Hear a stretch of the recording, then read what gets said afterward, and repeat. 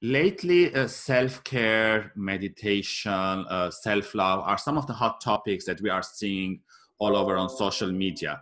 In that sense, what tips you can give to job seekers, especially during the job search? You know that they are very stressful, they're applying or they're going to interviews, and they are worried or they're afraid they're not doing well and they're not getting the job.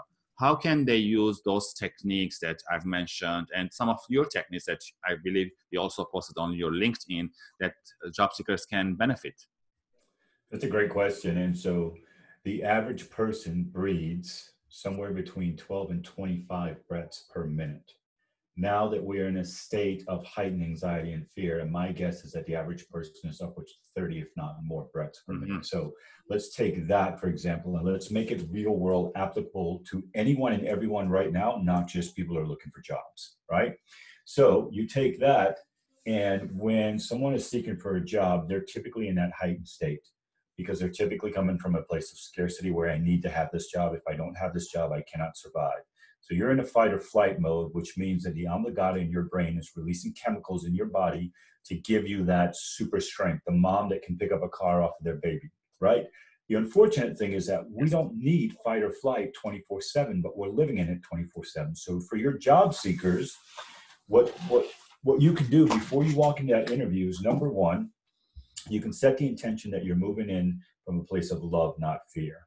Now, how do you do that? You're going to have to bring yourself down because you're in a heightened state. And the way that you can do that is simply by reducing those 12 to 25 breaths per minute into half of that. So good example of doing that is literally set your watch, set your clock, set your phone for 1 minute and breathe. Inhale.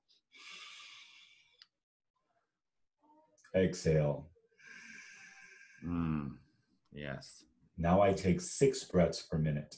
Now I've activated the vagus nerve in my brain, and that nerve is the nerve that's responsible for releasing the calming chemicals in your body. Now the vagus is activated, you're calm. Now you walk into that room. Now you have your interview, and you're from a steady state of love and calm versus elevated. Because guess what? You know how people say, I can smell fear? Yeah. Well, you don't necessarily smell it, but you can feel it because the energy that we bring to the room precedes our body, precedes our thoughts, precedes our words. So you feel me before you ever see me. Yes. So how do you hedge your bets in your favor over the other candidates? Walk in from a state of love, walk in from a state of fear. Stop, slow down, and breathe. Now you're more able to articulate yourself.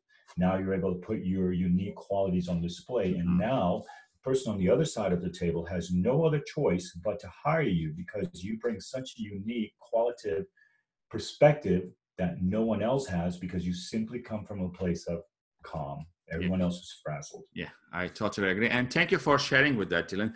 And for the audience watching or listening, if you have any other tips in terms of how self-care or medication can help job seekers, please leave a comment below. Subscribe to the channel and tune in tomorrow for another question with Dylan.